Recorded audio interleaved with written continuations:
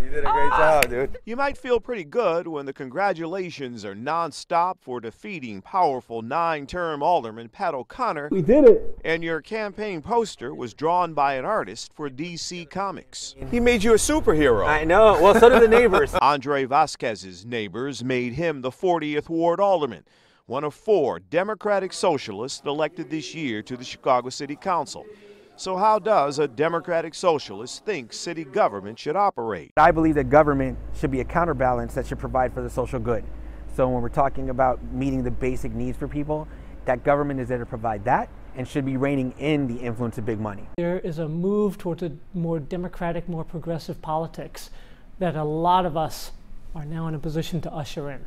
Both Vasquez and fellow Democratic Socialist and 1st Ward Alderman-elect Daniel Espada oppose the long-standing custom of aldermanic privilege, which gives members of the City Council control over public and private projects in their wards. To me, it means that a neighborhood has the decision-making power over the decisions facing the neighborhood. It means that we are seeking public solutions to public problems. Altogether, the City Council will have at least 8 new members.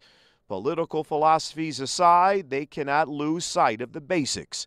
Make sure potholes are filled and garbage is picked up. If you do that well, the neighborhood, your constituents, will abide a greater boldness and a greater courage in the policies you pursue for the whole city.